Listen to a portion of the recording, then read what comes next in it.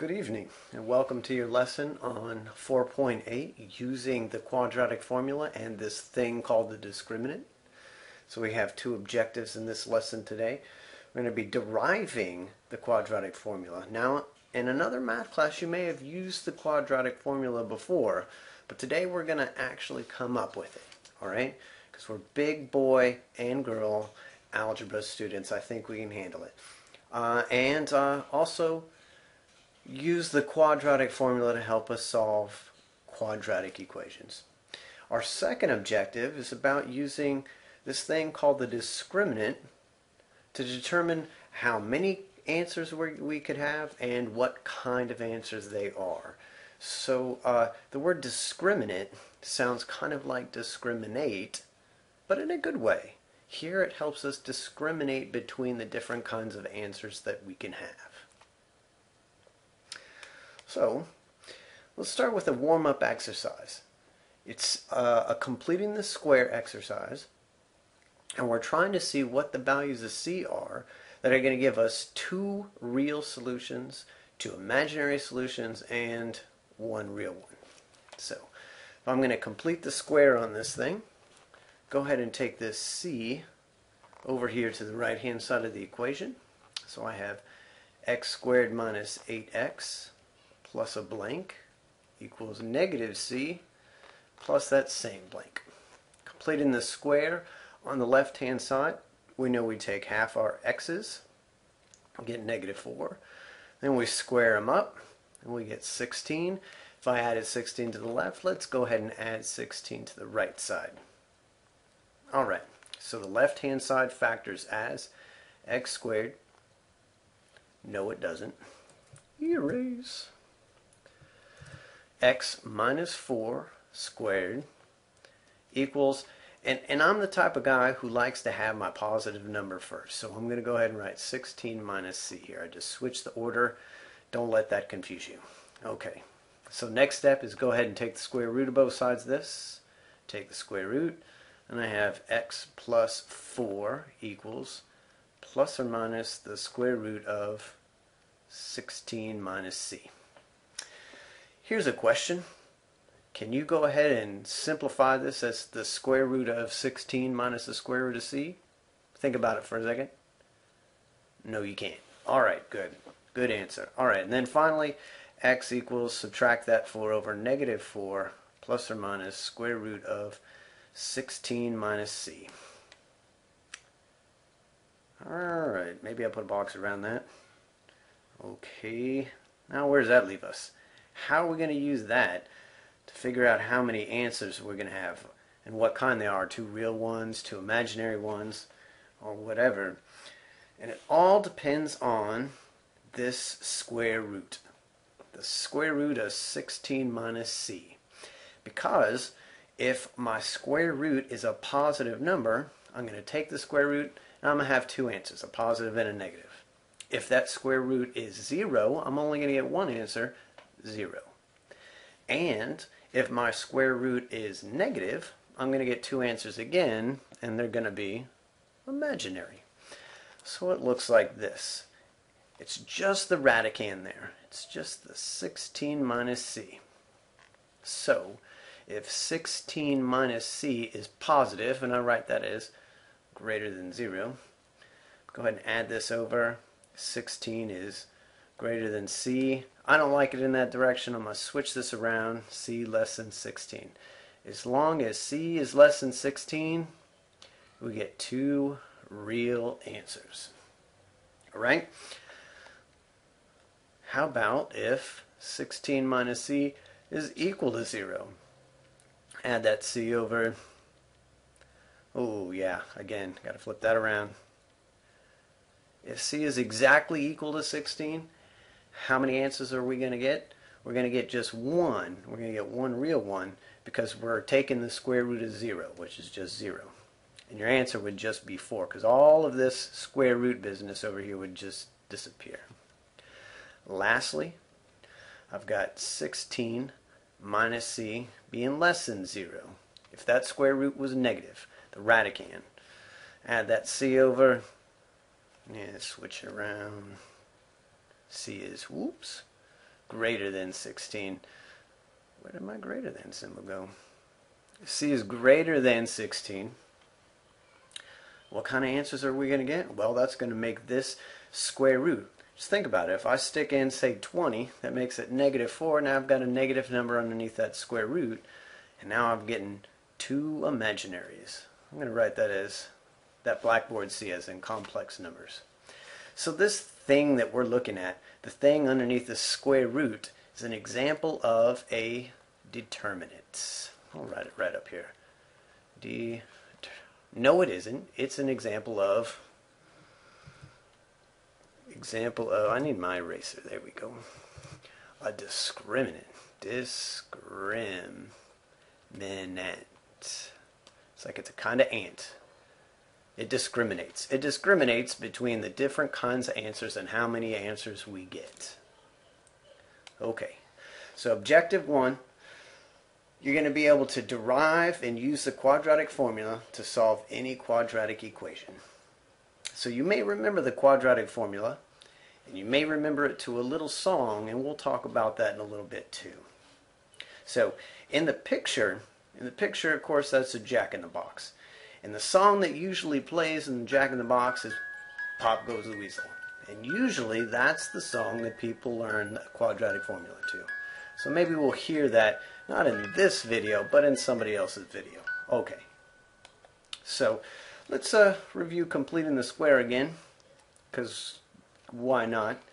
And I'm going to complete the square on this sucker. So whenever I complete the square on this quadratic equation, I got two options.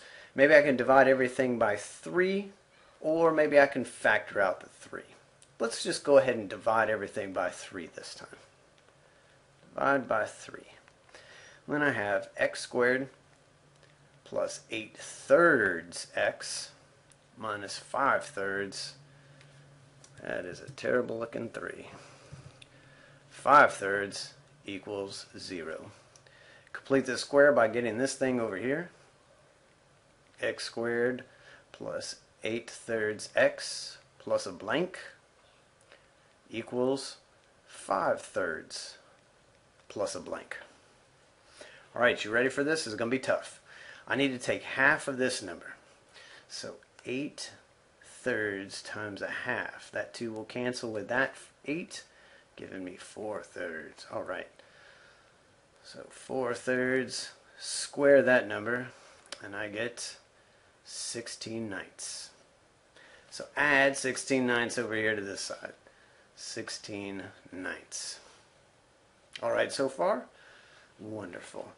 On the left-hand side, I've got x plus, it's the middle term there, 4/3, squared is equal to, now I need a common denominator over here. Common denominator, of course, is going to be 9. So I need to multiply top and bottom by 3. So there's a 9 there, there's a 15 there. 15 plus 16 is 31/9. Go ahead and take the square root of both sides. Take the square root of both sides. X plus 4/3 is equal to plus or minus. Just break up these two square roots. Square root of 31 up top, it's prime number. It's not going to simplify. And the square root of 9 is not 9. How about 3? Then finally, go ahead and subtract that 4/3 over here. So x is equal to negative 4/3 plus or minus square root 31/3. Or we can write that, since they both have a common denominator, negative 4 plus or minus square root 31 all over 3. So, kind of tedious, right? Kind of tedious with all those fractions in there. Well, maybe if we could come up with some sort of formula, we wouldn't have to deal with all those fractions. We just put the numbers in the formula and be done with it. And there is such a thing as called the quadratic formula. Now, rather than me just give it to you, why don't I try to make you come up with it yourself? So, that's what you're going to do in this little investigation. You're going to try on your own to come up with a quadratic formula. Now, somebody's done this a long, long time ago, so I think it's something that you're capable of doing. What you have to try to do is complete the square on ax squared plus bx plus c equals 0. You complete the square just like you would ordinarily complete the square with something that had numbers in it. It's just now you have some variables, a, b, and c. So give it a try, and then check us out in the next video. Did I say next video? I meant go ahead and hit pause. Alright. So let's go ahead and try this together. Rather than me just show you what the answer, let me go through that process. So, completing the square, obviously I've got to get the c over here. Maybe I should, just like the previous example, maybe I should just go ahead and divide everything by a. Divide by a.